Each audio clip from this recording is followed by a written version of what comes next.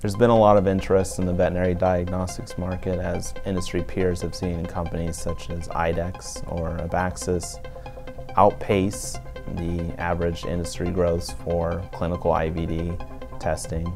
There's also a lot of interest in the industry based on the fact that the veterinary diagnostics market is less regulated. It doesn't come under the purview in the United States of, say, the FDA, but rather the USDA.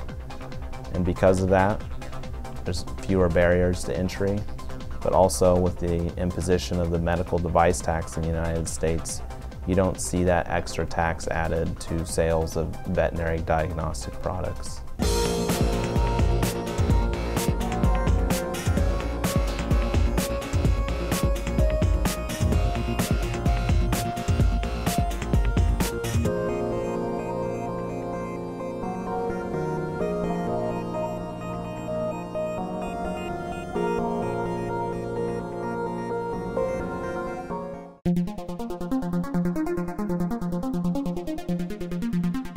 Probably the most surprising segment performance-wise out of the entire veterinary diagnostics market was testing done for pets. This is in vitro diagnostic or IVD testing done on pets and is done using an installed instrument, an analyzer, that runs panels in clinical chemistry or hematology. Now, through the recession, visitation volumes or owners coming to veterinary clinics to get their pets checked just routinely or for some ailment, these were actually falling through that period. However, the usage of such panels, the usage of these diagnostic panels on pets was climbing throughout the period.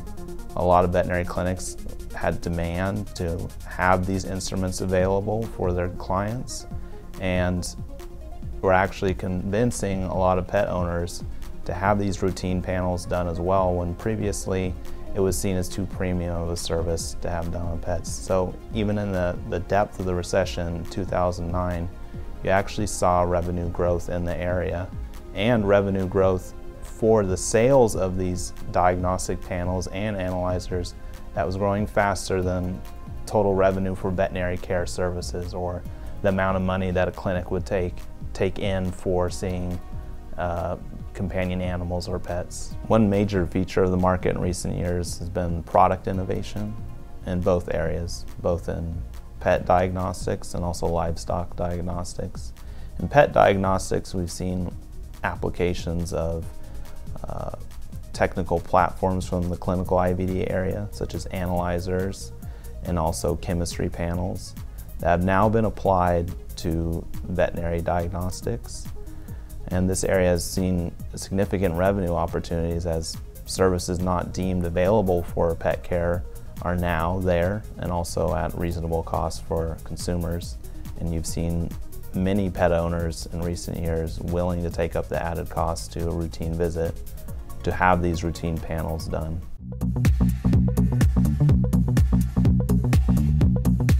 This report's unique in its market scope. It includes reagents and the consumables for IVD products in veterinary care, including pet care and also the livestock or food industry, and excludes certain other elements to veterinary care, such as services, certain analyzers that are technically not considered by certain IVD suppliers. It provides a clear picture of what type of sustainable growth that companies can expect in the veterinary diagnostics market in years to come.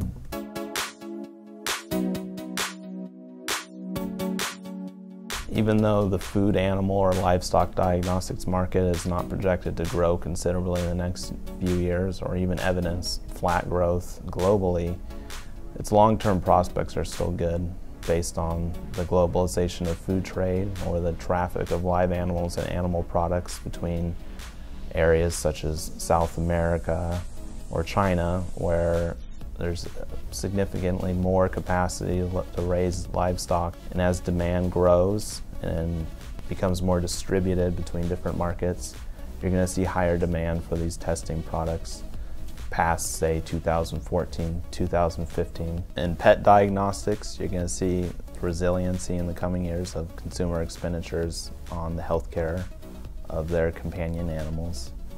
When you look at the market, there's been greater resiliency for the pet diagnostics market over the food, animal, or livestock diagnostics market. The greatest regional testing market for livestock testing has been Europe, and with the economic troubles that they've had there in recent years, that's not going to show evidence much growth in the next few years. On the other hand, companion animal or pet diagnostic spending headed by the United States is going to continue to grow even with slower, tepid economic growth in the United States, because you've seen a large segment of spending from households that are making over $70,000 a year, and which are going to continue these spending habits regardless of the ups and downs of the economy. There's less dependence on households that are more sensitive to downturns in income.